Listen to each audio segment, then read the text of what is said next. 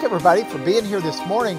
What I'd like to do today is start out a series that I'm calling Snapshots of Jesus. And my idea behind this series is, what are some of the pictures that we see about Jesus as we look through, especially the Gospels? So I thought I'd start out, you got to start somewhere. I thought I'd start out looking at the Gospel of Mark. And I have about 3 different snapshots to show you today. So the 3 snapshots we're going to look at, the first one is basically a picture of perspective. Whoops. The second one is a look at things from a Greco-Roman perspective. The Greek-Roman world puts an interesting slant on things. And then third but not least is from a biblical perspective. Now we have people of all ages in this class. We also have people with all sorts of biblical background. I've got some people. How many of you have been in church less than 10 years? Active in a church? A number of hands. How many of you have been active in a church more than 50 years? Raise your hand. A bunch of hands go up. How many of you have a PhD in religious studies? Raise your hand. A hand goes up. Keep your hand up. How many of you have taught New Testament Greek for over 20 years? A hand goes up. Glad to have you here, Dr. Capes.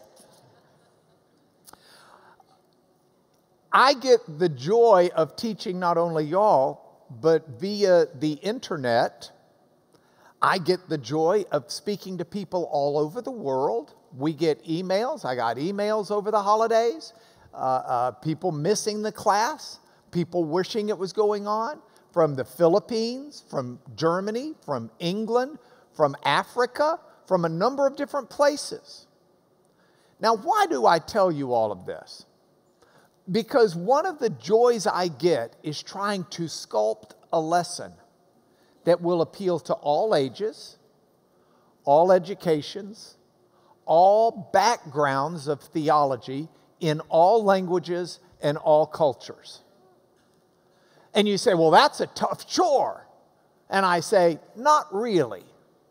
Because if I can stay true to the biblical text does speak to people of all ages, all educations, all exposure levels. The biblical text is simple enough to where you can wade in it as a wading pool, but it's deep enough to where you could swim in it like a whale. And so you've got some wonderful chances to do it, and that's what I want to do with you today, is start some of these snapshots. And some of what I say, you'll be saying, man, that's just out there. I'm not getting it.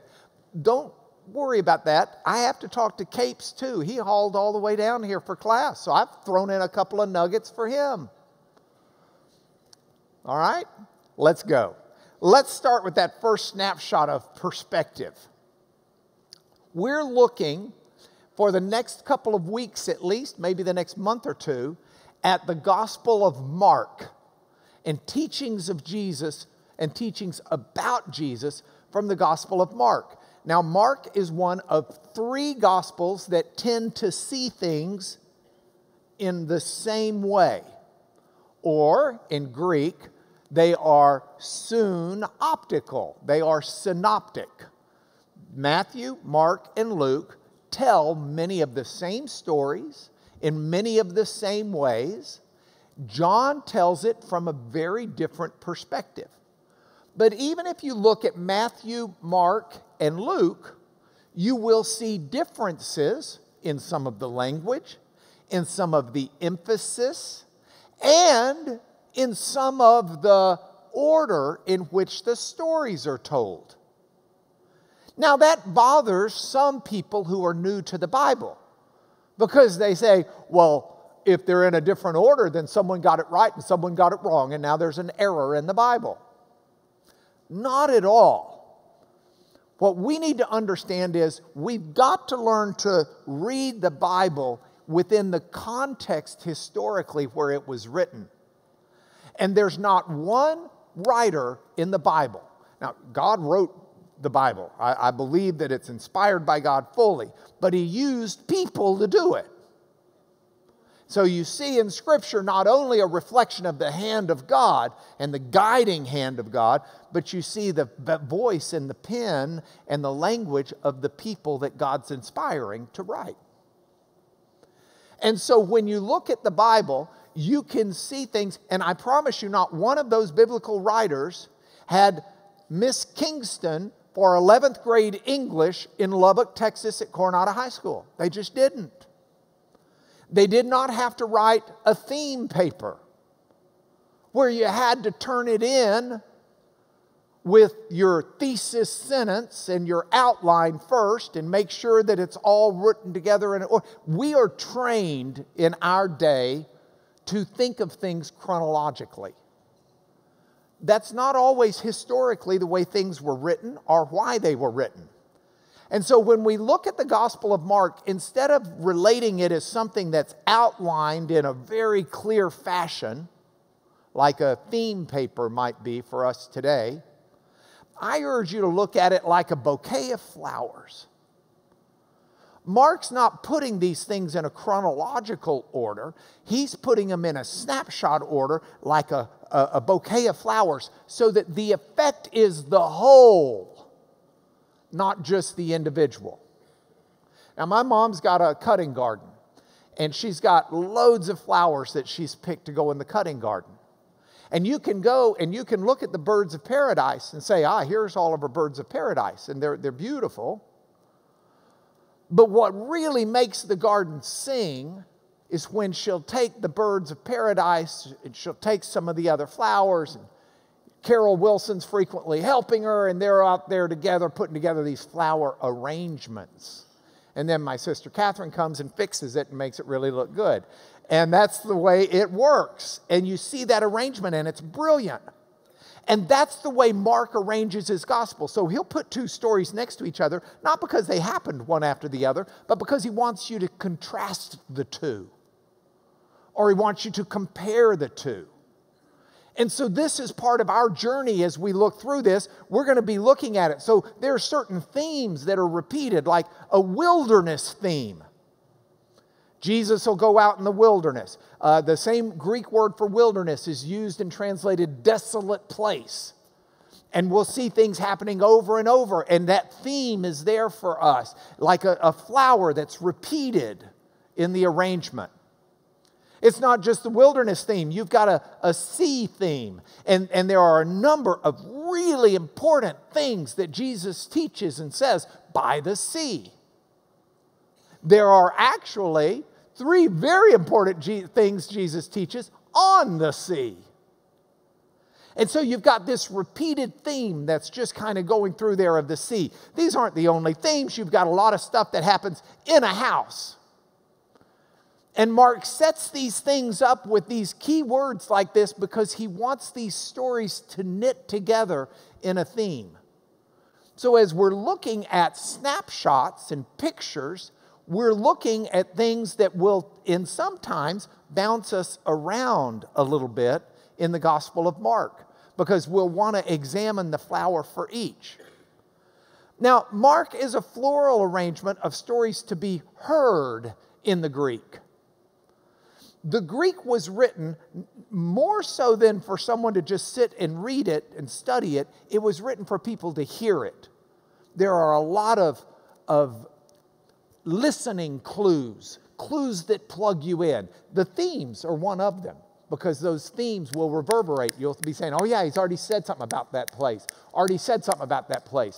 Already said something about that place. And so those tie it together. But he's got certain other vocabulary words that he uses dozens and dozens of times. You know, again in the Greek, palin. He'll use these words over and over and over because it's something that you were originally intended to hear. We've got an ability to put it down here. We've got a Bible that people can have. You can have one electronically on your phone. We can read it and study it very carefully.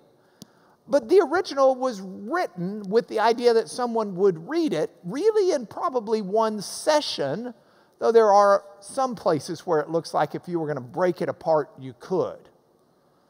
We don't have the benefit in here of me being able to just read you the Greek. Actually, I could, but you would leave. Except for David, and he would correct my pronunciation. So either way, it's lose, lose, lose, all right? But if I could read it to you in the Greek, that's one thing. But instead, we've got the English. But that's okay.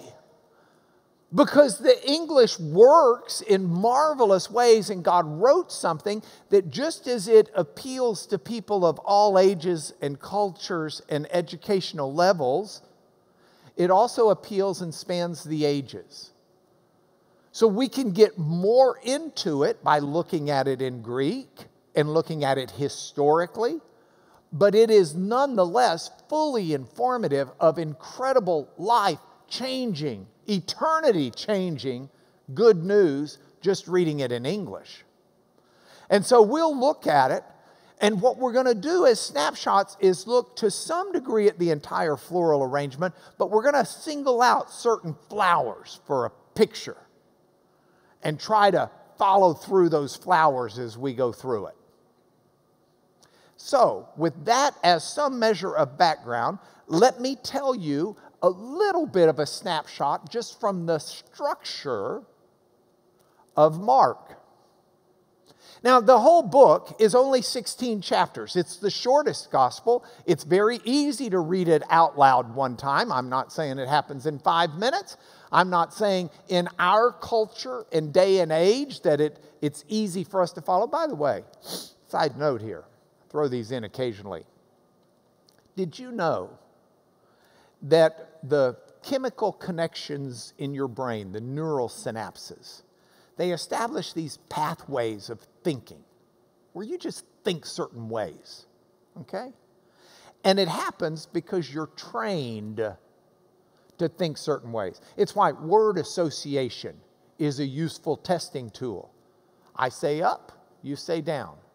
If you are thinking in opposites, I say, whatever. Word association allows brain students and people, gurus, to know how your synapses align.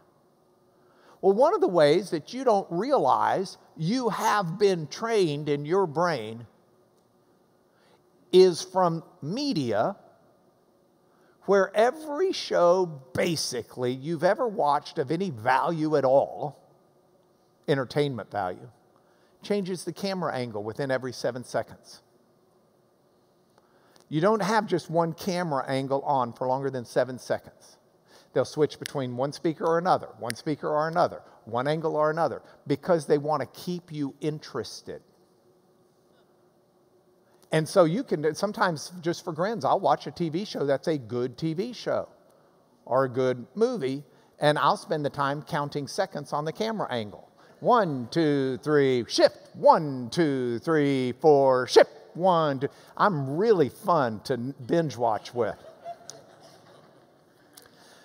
So our brains are trained that way. It makes it a little harder for us to understand that somebody would sit and just read 16 chapters out loud to everybody and people would grasp what was being said.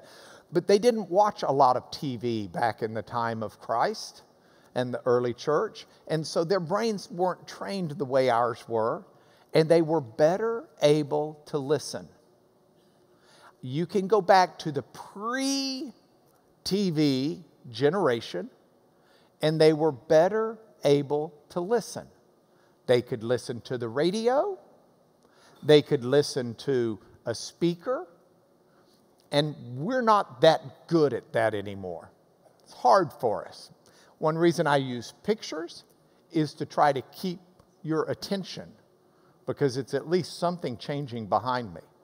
So you've got 16 chapters. They're meant to be read all together in some ways, and the whole book culminates. I mean, the whole book drives toward and ends with the cross and resurrection of Christ. That's the book. But in the process of getting there, there are some interesting things along the way. And one of the things that I want to talk to you about from perspective is the opening section. And it's kind of a reader's guide or a listener's guide. The first 13 verses is spoiler alert.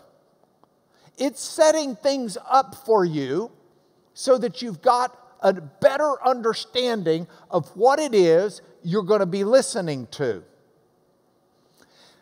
The first 13 verses explain the gospel, set the gospel up from a different perspective than the rest of the gospel. So this perspective is one that gives heaven's view of what's going on. You get God's view. You get to step out of the earth, step out of the present, and get to see the eternal message behind this book.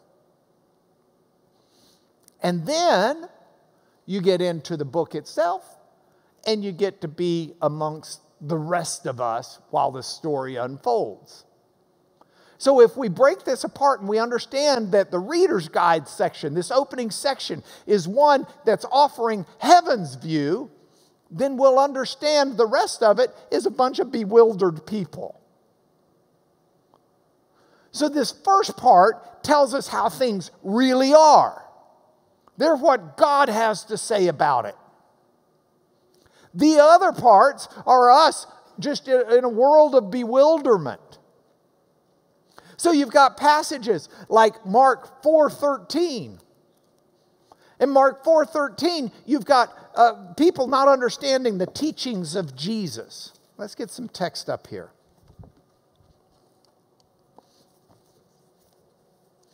Jesus is speaking in parables. And when he was alone, those around him with the 12 asked him about the parables. And he says, "To you's been given the secret of the kingdom of God. But for those outside, everything's in parables, so that they see, but they don't understand, they don't perceive, lest they should turn and be forgiven." Does that sound like Jesus? Well, this is stuff I want us to look at. These are snapshots I want us to see, because he says to them, "You don't understand this parable? How are you going to understand all the parables?" And he starts explaining them. His disciples are bewildered by his teaching. They don't get it. His disciples don't understand his authority. In Mark 4:41, they're out on the Sea of Galilee. There's a storm. They have to wake him up. He calms the storm, and they're stunned. They said, "What is going on? Even the wind and the seas obey him?" They're bewildered. There's no bewilderment from God. God's very clear. God sees things as they are. God, we get that in the reader's guide. But in the rest of the book, we're just among the masses of people who are sitting there. They don't understand his death. Jesus says, "I'm going to go, I'm going to die." And the reaction is one of, no, that's not going to happen. Look at this. He began to teach them that the Son of Man must suffer many things and be rejected by elders, chief priests, and scribes, be killed, and after 3 days rise again. And he said this plainly. And Peter takes him aside and begins to rebuke him. I mean, think about the picture of this, what's going on. It's not just, "Oh, Jesus, I hate it has to be this way." It's, "Come here. Let's get away from everybody else. I got to tell you something privately, okay? Don't say things like this, okay? This is not appropriate. This isn't good. It's demoralizing. It's dispiriting. And, we're following you with the plan of victory. And I'm just telling you, I'm in with the troops. And this is not the way to lead the troops." And Jesus turns and sees his disciples, which means, Peter's over here. Here it is. Peter's like, "Hey, I want to tell you something. The guys over there, this is not what they need to be hearing, all the rest." And Jesus is kind of like, "Listen, Peter, get behind me, Satan," and rebukes him in front of everybody. Reminds me of the time when Becky and I had first been married, and we were at a dinner or something, and I don't remember what was going on, but I was obviously saying something inappropriate or wrong, and because she starts kicking me under the table. And I don't understand what I'm doing wrong. It doesn't even occur to me. I'm bewildered. And so I just looked at her and said, "Why are you kicking me under the table in front of everybody?" And she's like, "Because I didn't want everybody to know that I was telling you, da da da da da." You know, we had this dialogue in front of everybody. That's what goes on here. And it's a fascinating account. But Mark is showing that we don't always get it, even though God does. And we get in the beginning this things as they really are. So with that in mind, let's look at the first 13 verses and get a feel for them. Mark 1. The beginning of the gospel of Jesus Christ, the Son of God. As it's written in Isaiah the prophet, "Behold, I send my messenger before your face, who will prepare your way. The voice of one crying in the wilderness, prepare the way of the Lord, make his paths straight." Then John appears. He's baptizing in the wilderness, proclaiming a baptism of repentance for the forgiveness of sins. And all the country of Judea and all Jerusalem were going out to him and being baptized by him in the river Jordan, confessing their sins. Now John was clothed with camel's hair. He wore a leather belt around his waist. He ate locusts and wild honey. And he preached, saying, "After me comes he who is mightier than I, the strap of whose sandals I'm not worthy to stoop down and untie. I've baptized you with water. He'll baptize you with the Holy Spirit."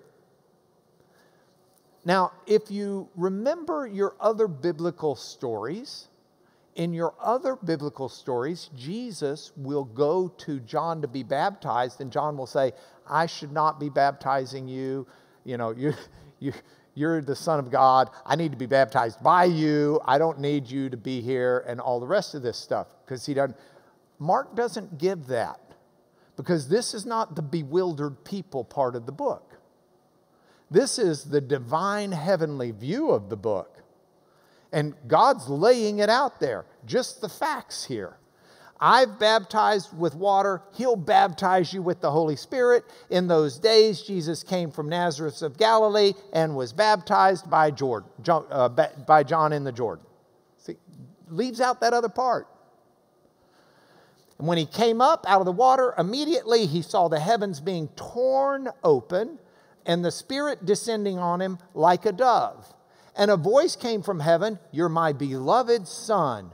With you I am well pleased." The Spirit immediately drove Jesus out into the wilderness. He was in the wilderness 40 days being tempted by Satan. He was with the wild animals, and the angels were ministering to him. And after that, we've got Jesus beginning his ministry in Galilee, and that's it. So Mark is not filling in the stories of the temptations of Jesus. Mark is not filling in the questioning of John the Baptist. He's just giving the bird's eye view, the view from the heavens. This is the way things are. And the way things are is very clear. This is the gospel that was proclaimed in Isaiah and other parts of the Old Testament. He actually is quoting several other passages and combining them there.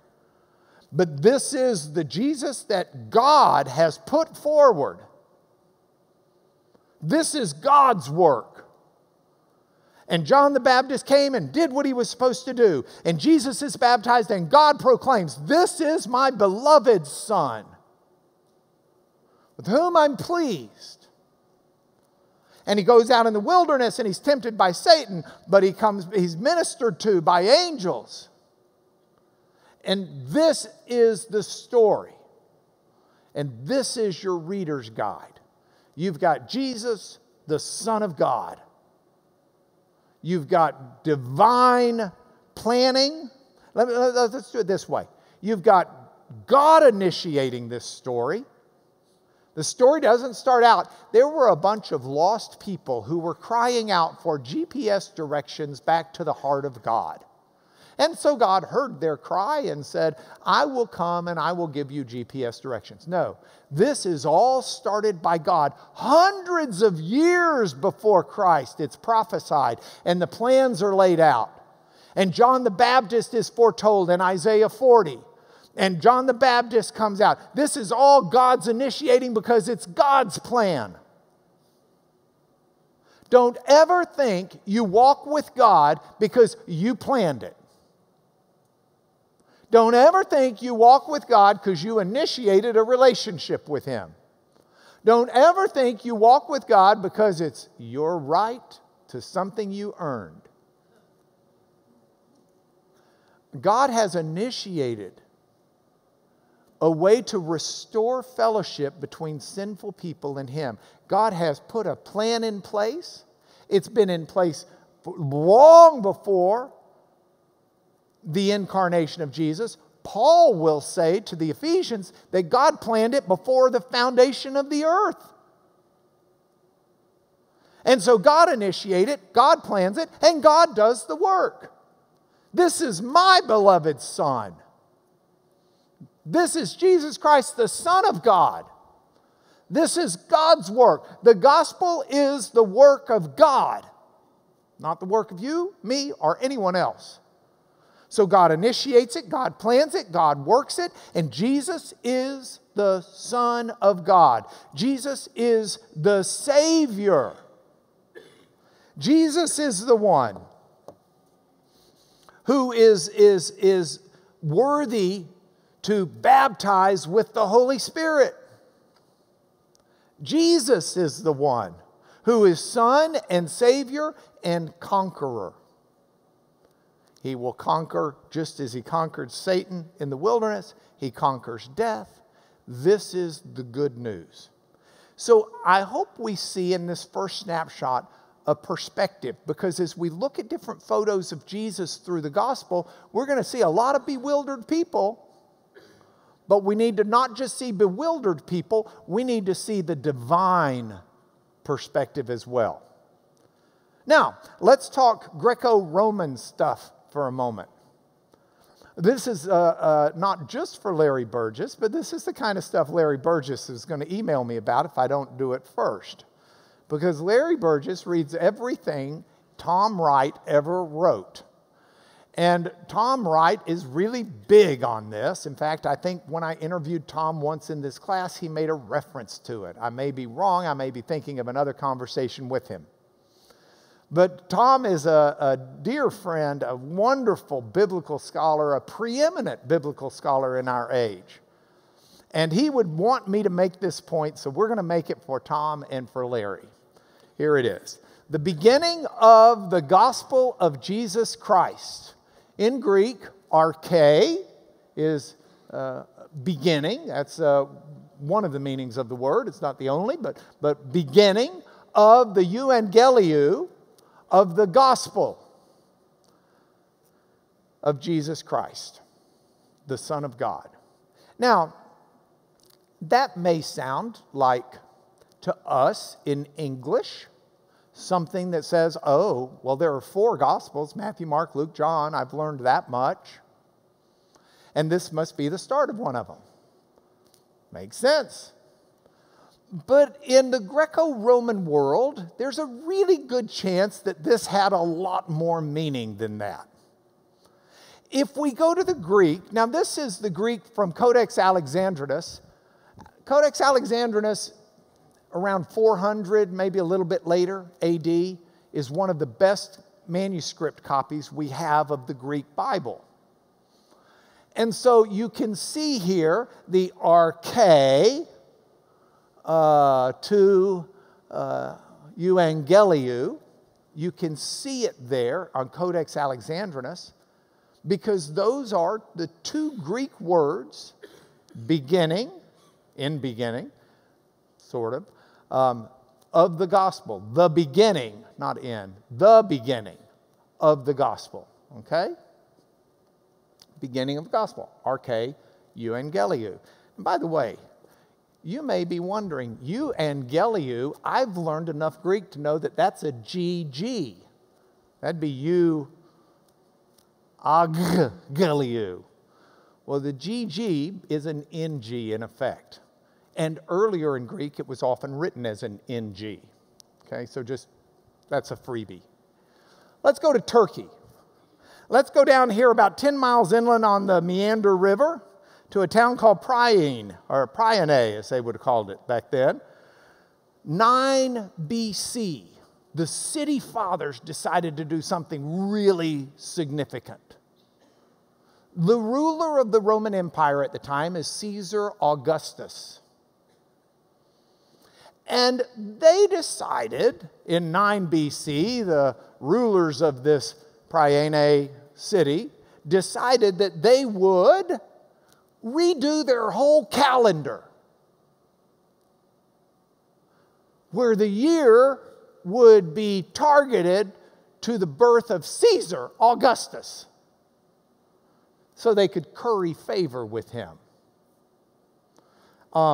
Someone sent me an email here in class asking me what I thought about an article that was talking about 2022 and talking about all of the Hebrew implications, 22 letters in the Hebrew alphabet. Here are the significant points of 22. And so this is what we need to look forward to happening in 2022 because of all of these things.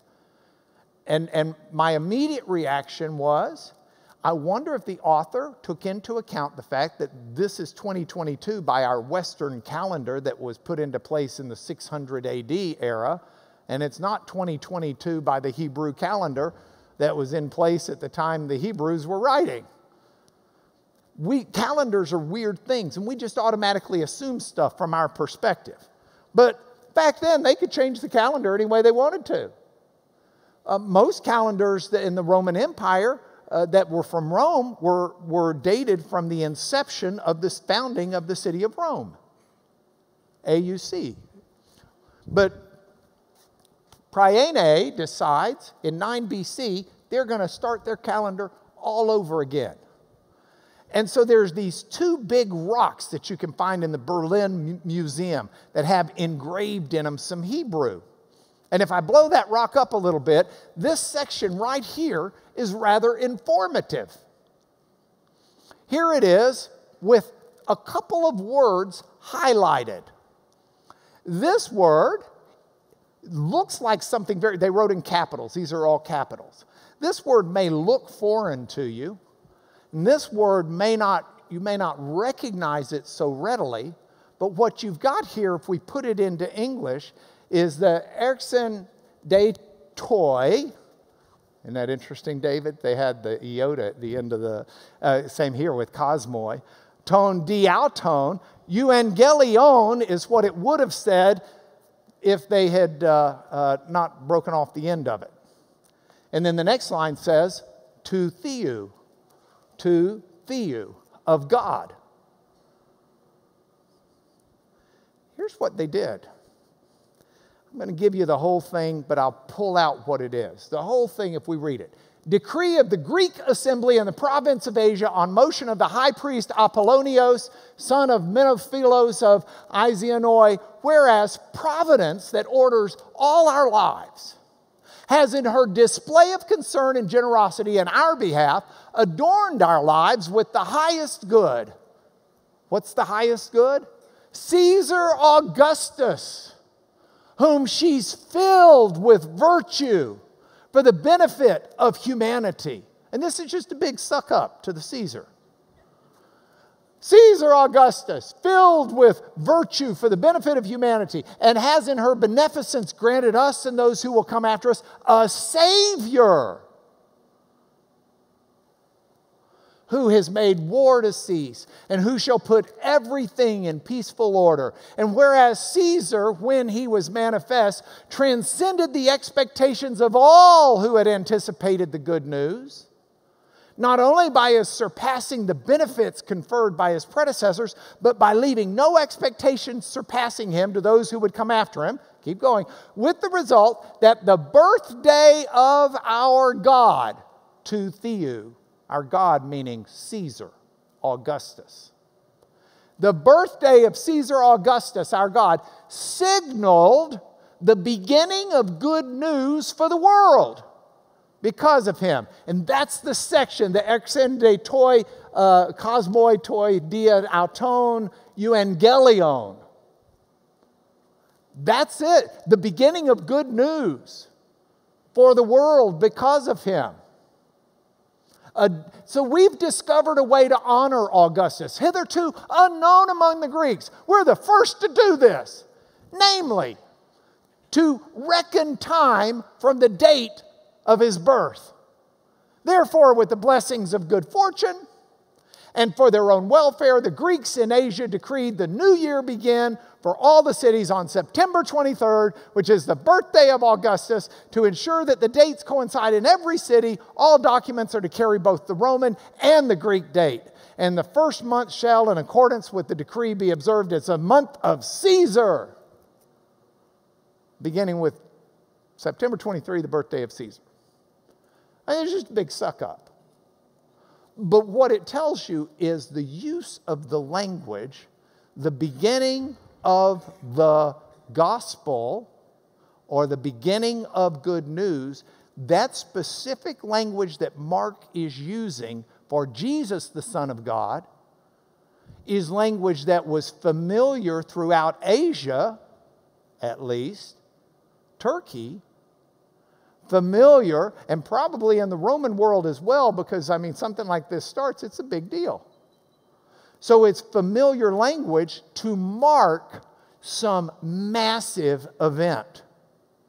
So this beginning of the gospel, other than the fact that arche is put into an aorist form, and it's a bit of an irregular verb, and so you've got a different form structure there, but it's get ready for the huge and historic true marking of divine time and history. That's the idea behind this Greek phrase that Mark's using. It's one that to the Greek world would have been hugely significant. Not some fake wannabe Caesar Augustus, but the true divine Son of God. By the way, if you wonder why subsequent Caesars persecuted Christians as some of this stuff became known, maybe they weren't reading the Gospel of Mark, but at least this whole idea was Jesus' kingdom is the true mark of God's work on earth. So we've got that. This is the beginning of the gospel, but it's not of Augustus, it's of Jesus Christ.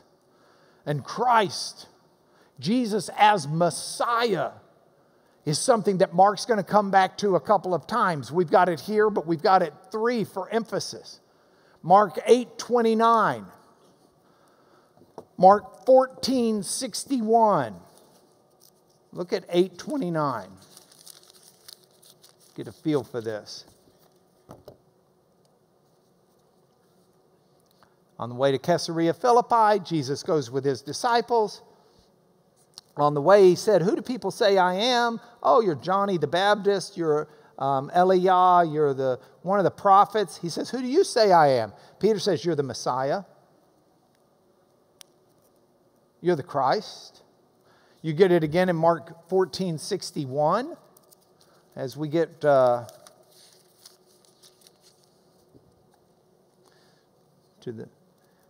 Jesus in front of the high priest. The high priest says, "Are you the Messiah? Are you the Son of the Blessed?" Jesus says, "I am." Are you ever going to see something surprising? You're going to see me come seated at the right hand of power with the clouds of heaven. That's Jesus. You want to get ready for the huge, historic, true marking of divine time and history? You need look no further than God's initiated, divinely inspired plans that he has had from before the beginning of time, found in Jesus Christ and his gospel. That's a pretty big start. You can go further and see he's the Son of God. And this is something repeated throughout the gospel. You've got it not only here, you've got it in Mark 9:7. You've got it in Mark 12:1 through 11. That's where Jesus is telling the parable about the son who goes to the vineyard. You've got it at the end. Even the Roman soldier recognizes with the death of Christ, indeed, this was the Son of God. This is the true, huge and historic marking of divine time in history. And I think Tom Wright and his students do a good job of making that point. But there's something far beyond that point in this word that I want us to look at, and that's our third and final snapshot in the last 8 minutes of class. And that's the biblical concept of gospel. And I want to look at it in a couple of different ways. So if we put the gospel back up here, this passage, I don't want to too nerd out on you for a moment. But there's a difference between a noun and a verb, right? Nouns are person, place, and thing. Verbs are action words, okay? Paul uniquely uses a gender-specific noun for gospel that you don't find anywhere else in antiquity. And Paul imbues that word with very special meaning. After Paul, you find it, but not before Paul. One possible exception being that one inscription of Caesar Augustus. But in the form in which Paul uses it, in the gender in which Paul uses it, in the singular manner in which Paul uses it, no. Nobody else. So we'll talk about Paul in a moment. But gospel is also in a verb form of delivering good news. The word gospel literally is a composite of two words. Eu is good and angelos is news or message. You can combine them and it's in a verb form, bringing good news or proclaiming good news. And you'll find that verb form used over and over in Isaiah, including Isaiah 40, a little bit later, that Mark quotes from, Isaiah 52:7, 66, 61:1, whoops. Let's take just a moment and give you a flavor for those because these are powerful when you see that Isaiah is using the verb form of this word. Isaiah 40 verse 9. Go up on a high mountain, herald of good news. Lift up your voice with strength, O Jerusalem, herald of good news. Lift it up, fear not. Say to the cities of Judah, behold your God. That's the good news that's being preached. Behold your God. And if we read over this gospel and only go to Asia Minor to understand the meaning of that word, we're missing something very important. Isaiah 52, verse 7. Again, the verb form, but look at it. How beautiful upon the mountains are the feet of him who brings good news, who publishes peace, who brings good news of happiness, who publishes salvation and says to Zion, your God reigns. That's the good news. That's the news of salvation. God reigns. You're not under the domination of sin. You're not under the domination of the evil one. Even as bad things happen, they don't control you. They don't dictate your life. You live in the kingdom of forgiveness under the God who brings good news, brings salvation because he reigns over everything that's happened in your life and mine. God reigns. Look at Isaiah 60, verse 6. More good news of the gospel. Isaiah 60, verse 6. A multitude of camels will cover you. The camels of Midian and Ephah. All those from Sheba shall come. They'll bring gold, frankincense, and good news. The praises of the Lord. We're not so far from Christmas that the gold and frankincense add myrrh to it, and you're there. Look at Isaiah 61. The Spirit of the Lord is upon me, because the Lord has anointed me to bring good news to the poor. All of these are that word gospel in a verb form. Jesus will quote this later in Mark. He has sent me to bind up the brokenhearted, to proclaim liberty to the captives, opening of prison to those who are bound, to proclaim the year of the Lord's favor, to comfort those who mourn, to the oil of gladness instead of mourning, a garment of praise instead of a faint spirit. That's the gospel in its Old Testament form. Now, you're reading the Gospel of Mark, and this might strike you as a bit odd, because in the Gospel of Mark, this is the gospel. This is the reader's view. From God's perspective, this is good news. But look at it from the perspective of everybody else. This good news is going to be like tearing up garments. This good news is going to be like bursting wineskins. Think fizzy Coke. This good news is going to involve destroying the temple. This good news is going to involve destroying nations. This is good news that's going to call you to abandon everything that you hold dear. This is good news that's going to end with the gruesome death of the hero. And you may be thinking, how is this good news? From heaven's perspective, it is. And if you find that bewildering, you're joining a good club. But this is where Paul's point really comes in. Because Paul uses that word euangelion in a way that nobody else did before his time. He seizes it in a form and he says, here's what I mean. Christ died for our sins. He was buried. He was resurrected on the third day. And those are the terms in which I preach to you this word, euangelion. That's the gospel. That's the good news. And Paul writes this before Mark's gospel. And Paul writes this to churches all over the Mediterranean world. And Paul has formed many of those churches preaching this very message. That Christ died, that's the good news. And Mark gives that in his gospel. You look at it and say, well, why did Jesus die in the Gospel of Mark? You can say he died because it was the will of God, because that's what Jesus said in Mark 8. He says, this is what God's will is. Get behind me, Satan, if you don't agree with it. Jesus died because of obedience. He was obedient unto death. You can look at it and say, well, Jesus died because of the treachery of Judas and others. This is a death that came about because of bad people doing bad things. Or you can look at it and you can say, but he also died for many people. You can say he also died as a ransom for many people. You can say he died to establish a new covenant, diatheke.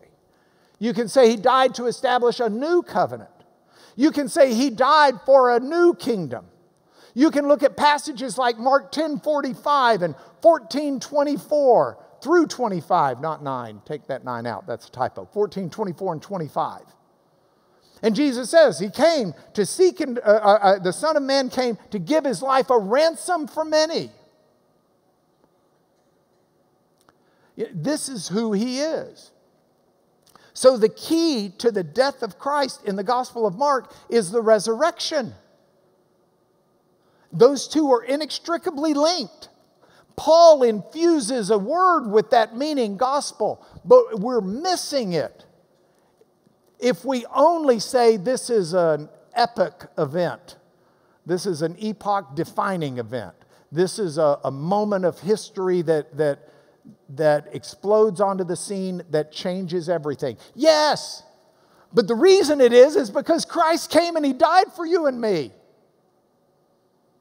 Because it's a plan of salvation, not condemnation. Because it's a kingdom of heaven, not of this earth. And Jesus brings that kingdom to this earth, and we begin to glimpse it and understand it and partake in it in this earth. And that is radical snapshot. So if we're looking at this from the perspective of God, and that's the lens, then these are our points for home. God seeks you out. You don't hear this by happenstance. You're not here by happenstance. God is seeking you out. He has been seeking you out long before the foundations of the earth. And not only is He seeking you out, but it's the biggest news you could ever have in your life, that He has brought the gospel to you to embrace. So as we start this new year and we start this new series, I hope you'll come with me. I hope you'll follow these snapshots of Jesus as we look at them in all of these different perspectives, because that's the way it is. Let me bless you, and we go to church. Father, in the name of Jesus, I do ask your blessings on all who might hear this message, that your good news would resonate in their hearts, would fit like a piece of a puzzle, to give them the encouragement they need, to give them the direction they need, to give them the purpose they need, so that we can set ourselves aside and all of our rights and all that we want and embrace your gospel and find ways to make it known to the world. Your kingdom may come on earth as it is in heaven. We pray these things through Jesus. Amen. See you guys next Sunday, if not before.